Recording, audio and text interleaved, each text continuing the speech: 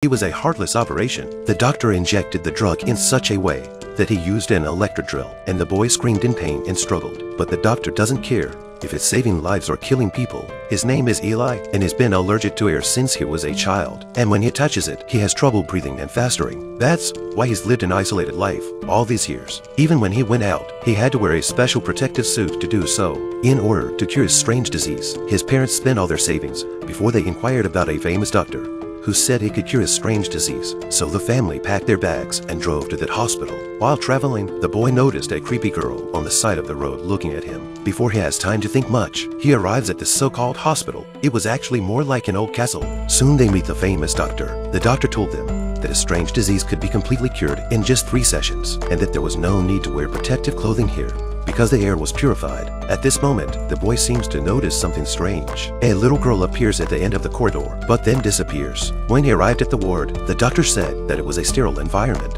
and that he could take off his gown without worry. Encouraged by his mother, the boy was relieved and finally breathed in the fresh air he had not seen for a long time. The mother prepares some new clothes and fantasizes about a better life ahead. The father, however, looked sad. In the middle of the night, Eli was lying in bed tossing and turning when he heard a noise coming from the window. When he got up to check it out, he realized it was the sound of mosquitoes outside the house hitting the glass. But then he heard a gasp, and a white mist appeared on the glass next to him, as if it was someone who was puffing towards the glass. The sudden appearance of football prints scared him so much that he rushed to his mother's room. The next day, Eli told the doctor about last night's encounter. However, the doctor replied calmly that it was just a side effect of the medication, and that hallucinations were normal. Eli was then taken to the operating room for the first stage of treatment. The doctor told Eli that the root cause of the allergy was a problem with the antibodies, which are produced by bone marrow stem cells, so the medicine had to be injected into the bone marrow. The nurse then immobilized Eli's limbs, made holes in his legs, and injected him with the medication, perhaps prompted by the drug.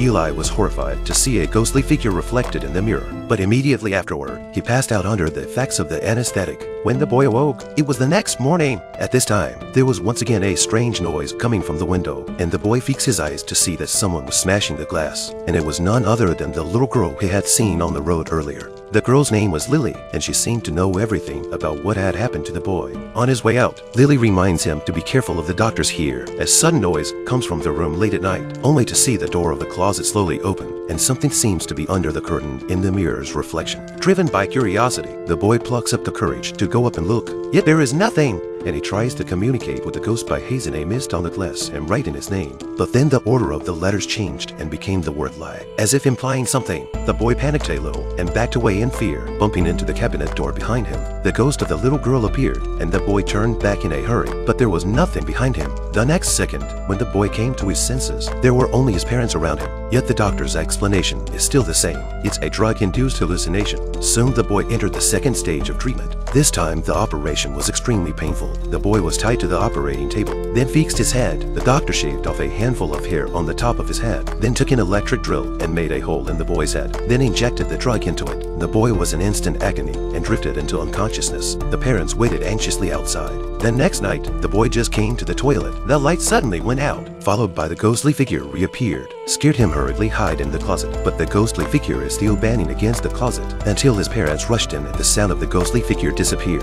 Looking at the series of numbers on the closet, it also made the boy more sure that what had happened recently was not a hallucination. Since his parents didn't believe him, he had to tell the girl about it. The girl told him when she heard the numbers that it was probably a code. The boy was suddenly enlightened, so that night he sneaked to a big door where there was indeed a combination lock. After entering the code, he discovered that it was an archive room, where he also found a shocking secret. So he came to the archive room to investigate, and indeed he found the end. The medical records are some of the children receiving treatment, but everyone after the third stage of the operation died strangely, and the death is extremely horrific. The boy instantly breaks down and accidentally knocks over his glass of water, the noise drawing everyone to him. At this point, the boy can't believe anyone. He locks himself into a room and also finds a photo in the room and realizes that all the doctors here are nuns. Suddenly, a fly comes and following the fly's directions, he finds a secret room which is already outside the hospital. The boy begins to breathe badly, and unexpectedly he is locked in by the doctor just as he walks in. The boy instantly becomes agitated, while the sickness rears its ugly head and he soon passes out. When he wakes up, he is surprised to find himself unharmed.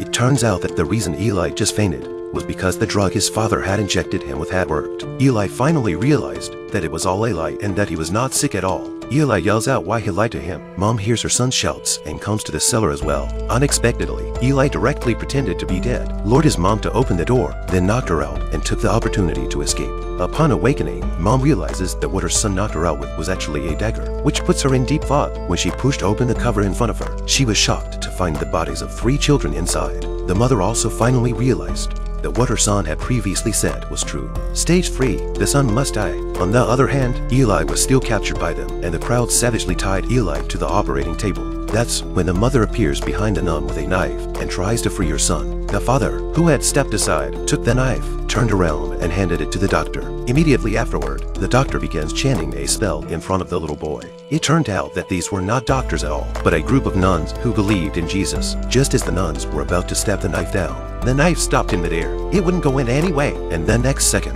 the boy took control of the nun and plunged the knife into herself.